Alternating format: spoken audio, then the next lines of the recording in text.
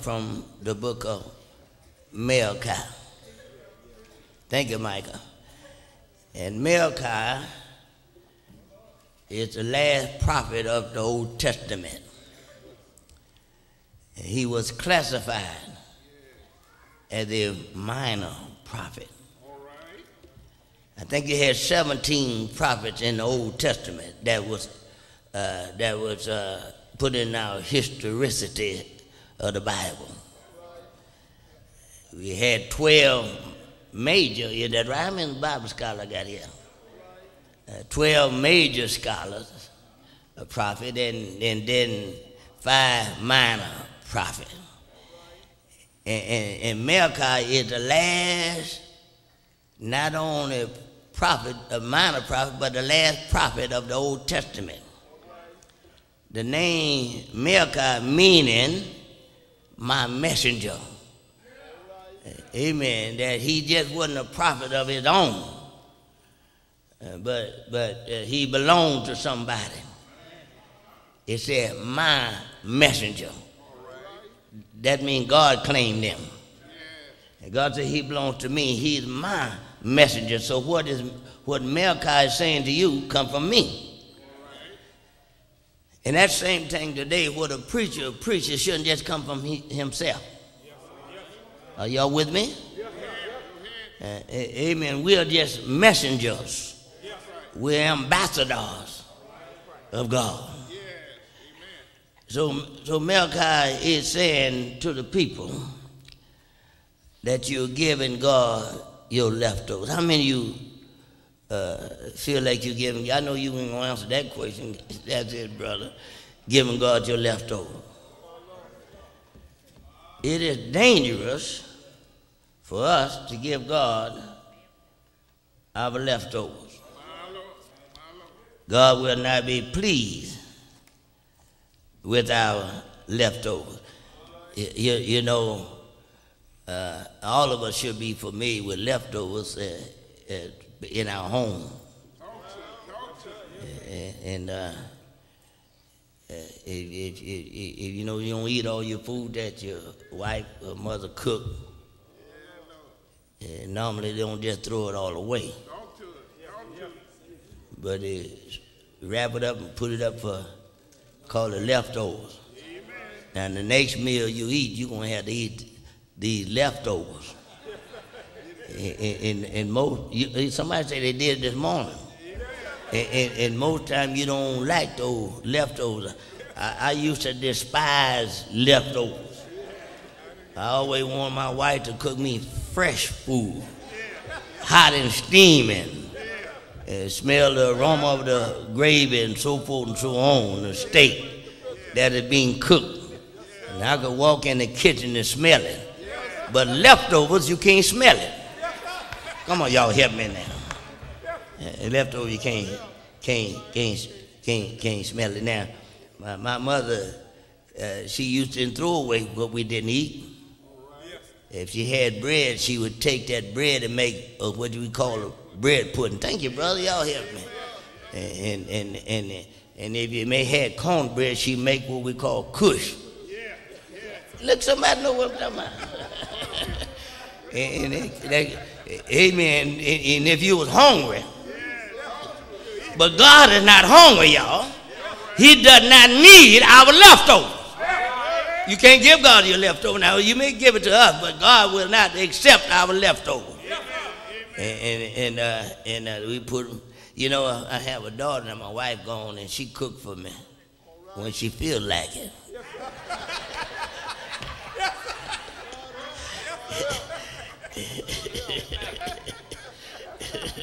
I say when she feel like it. If she don't feel like it, daddy got to go find something somewhere else. And when she feel like it, she cooked a whole lot. You know ain't nobody gonna be able to eat but me. Now the next meal I get is gonna be leftovers. And if I don't stop by some restaurant, then I got to go for those leftovers. And I really don't want them, but if I'm hungry, I got to eat them. But God is not hungry for your leftovers.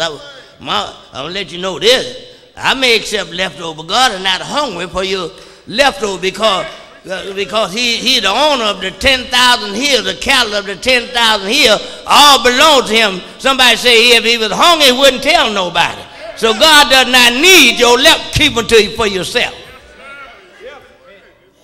So my daughter cook a lot of food, and Sister Angela, she know ain't nobody gonna be there to eat but me. I come home the next day looking for some food. I got to go for the leftover.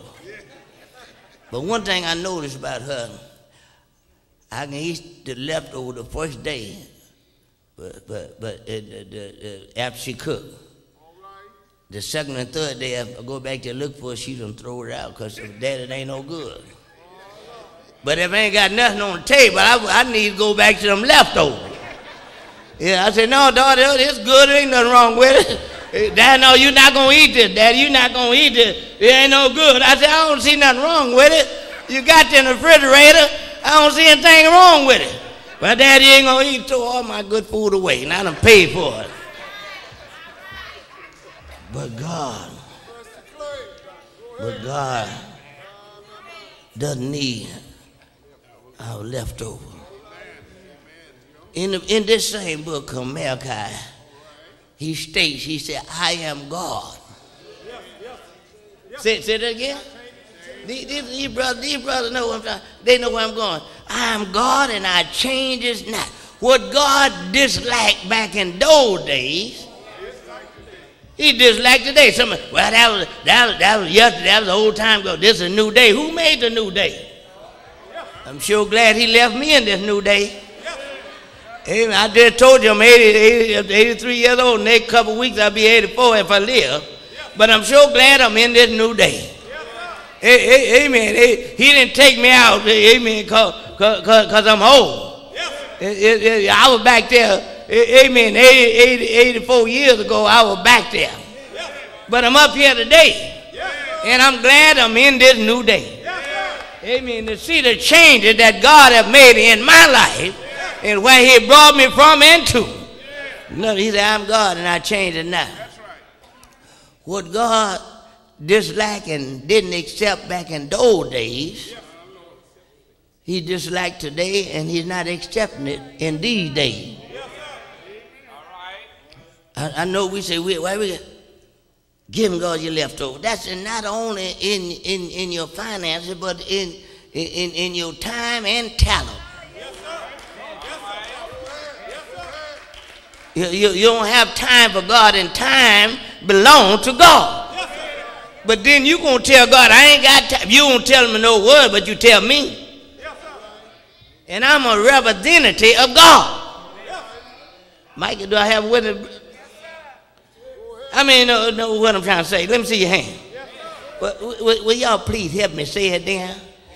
You'll help me see that 84 years old, 84th year, and then some more. If you help me. Because you're lighten my load if you help me. And I'm not helping Sister Missy, you saying it's on help me somebody. Help me to live Jesus. God will not have your left. You may think you're giving God your leftovers. That's what he's telling Israel. I'm not going to accept your leftovers. Would you give this your leftover to the king, to the governor? Or so forth and so on? Would you think he would be satisfied with you if you give the governor your leftovers or some dignitary your leftovers? You think he'd be? No. If the mayor of Houston would come in here, you wouldn't just offer him anything. That's right. Check him out, brothers. Let him know at the front door here. Amen. Amen. But amen. Y'all, that's all right. We can observe. Thank you, Micah. Thank you, Micah. So God will not accept our leftovers. Not only in our finances, but in our time and in our talent. Amen. Sometimes we use our talent for everything else but for God. We got a lot of time, amen, for use our talent elsewhere. I think I got a witness out of this young man. And we just don't have no time for God. We think that we're putting God off. I think I noticed something here. I put it, I jot down somewhere that given. I said, I used the statement, Mike, trying to give God your leftover. Trying. That means because you may try to give, but He's not going to accept it. And then I said somewhere, do you think when we present God our leftover, do we think that God doesn't know any better? Come on, y'all. I want y'all to walk with me now. When you present God your leftover, are you thinking that God doesn't know what you're doing? This is what He told me to tell you. You know, and that came to me 11/29, August the 15th,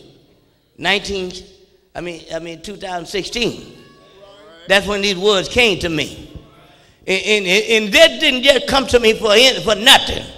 But to tell you, you got to stop giving God your leftovers. Because God is not going to accept your leftovers. Because He is the creator and maker of all mankind. He is the one that made you and know all about it. Amen. Your time and your life belong to God. Paul said to the Philippians, know ye not, Micah got it, know ye, your boy know where I'm going. Know ye not that you are not in your own, for in that you were bought with a price. Christ paid for you and I that we might be here today on the hill. I don't want to go there now. On a hill called Calvary. Amen. He paid the debt for it. God didn't give us His leftovers. Y'all don't hear what I'm trying to say? I said God did not give us His leftovers, but He gave us the best that He had. Do y'all recall in the book of Acts, the 5th chapter? How many of y'all recall that? In the book of Acts, the 5th chapter, where Ananias and Sapphira, amen, they promised the apostle that if the church needed anything, that they would give the church what they had. And the Bible said they sold their possession. Some had land, and they sold the land and told the apostle, whatever we get from our land sale, we're going to bring it to you for the use of the church.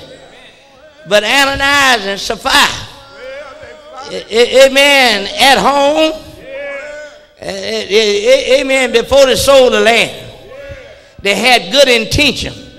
Y'all want y'all to follow me now. Before they sold the land, they had good intention. I think you know where I'm going, boy. They had good intention. I'm going to give God that. But when they sold it, the devil stepped in. He said, you don't need to give God all of this. Just give God a part of it, a little pinch of it. Pay all your bills. Amen. Whatever you got coming out of your check, let it be deducted to your credit union. Then you can have it sent to the bank. Not even come in your pocket, but pay all your bills. And then tell the church, I don't have but a little. Y'all don't hear what I'm